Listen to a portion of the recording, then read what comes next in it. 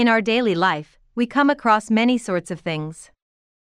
Have you ever wondered what all this is called? And how can we classify them? In this video, let us understand our surroundings. Each and everything which is present around us is called matter. And yes, we can classify them. Matter is classified as pure substance in mixture. Now, can you tell me what you mean by pure substances? Yes, pure substances are substances that are made up of only one kind of particle and have a fixed or constant structure.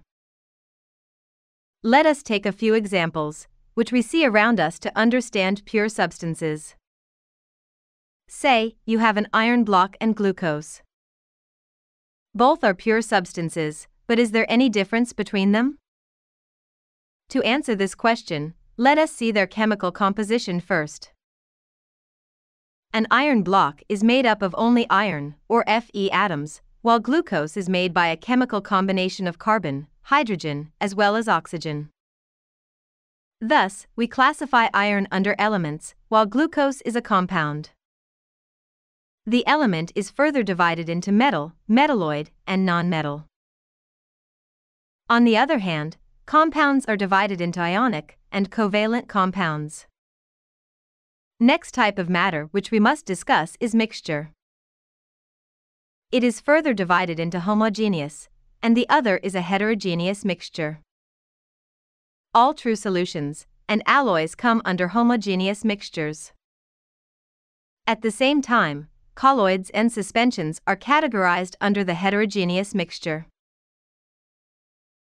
Now let us further analyze pure substances. So, the first one which we must see is the element. Elements are made up of only one type of atom. For example, zinc, silicon, and sulfur. As we already know, elements are further divided into metals, metalloids, and nonmetals. Let us first study metals. If we see their properties, then we can say that they are sonorous. They are hard, the exceptions being sodium and potassium, which can be easily cut through a knife. They are ductile and malleable. They are good conductors of electricity and heat. Next, they usually have a high melting point. But few metals have a low melting point, for example, mercury, gallium, and cesium. Then they have a luster. While non-metals have low tensile strength, thus, they don't possess the property of malleability. Instead, they are brittle and are not ductile. Non-metals are poor conductors of electricity except for the allotrope of carbon graphite. Non-metals are not lustrous, which means they are not shiny and are instead dull in appearance, except for iodine. Non-metals are not sonorous. Non-metals are usually soft. Exception diamond. Lastly, metalloids typically look like metals. However, these elements often behave like non-metals. Physically, metalloids are brittle, somewhat shiny substances that are usually solid at ambient temperatures. These elements usually have intermediate to fairly strong electrical conductivity.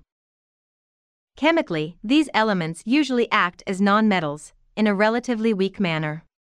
These elements can form metallic alloys. The next type of pure substances is compounds. Can you recollect the different types of compounds we have? Yes, it is of two types of compounds, which are ionic compound and covalent compound. Do you know what an ionic compound is? Ionic compounds are the ones that are formed by ionic interaction between the particles. These ions are formed by the transfer of outermost electrons from one element to another. Due to the strong interaction which exists between these charged particles, all of the ionic compounds exist in the solid state at room temperature. Most of the ionic compounds show solubility in water. Also, in the molten state, or aqueous solution, they conduct electricity. The next type of compound is a covalent compound.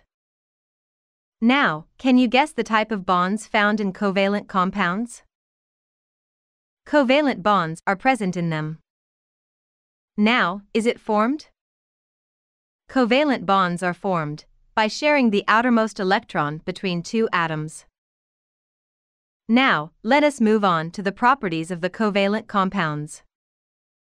They exist in all three forms at room temperature, depending on the level of interaction they have.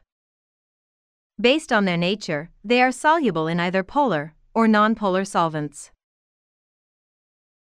Next thing to discuss is the mixture. It is the second type of matter that we must understand. In contrast to pure substances, mixtures contain more than one type of component that is not chemically combined. The concentration of the homogeneous mixture is consistent throughout. For example, an alloy. On the other hand, a heterogeneous mixture is the one having a non-uniform distribution. Further, heterogeneous mixture is divided into two types, colloid and suspension. For example, milk, which is a colloid, while paint is an example of a suspension. So, in this video, we came across different types of matter in detail.